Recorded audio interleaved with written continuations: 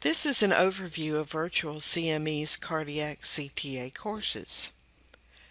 The Virtual Cardiac CTA course contains cardiac CT angiography lectures.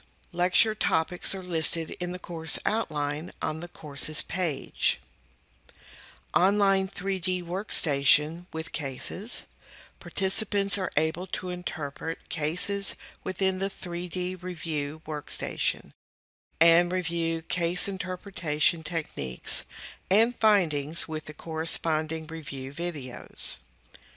The Virtual Cardiac CTA course also includes an optional webinar with the course faculty.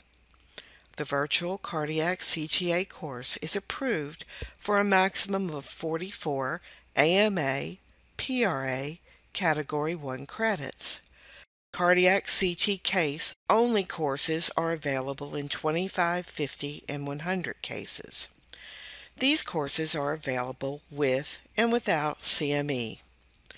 Virtual CME also works with hospitals to provide live cardiac CT patient scans.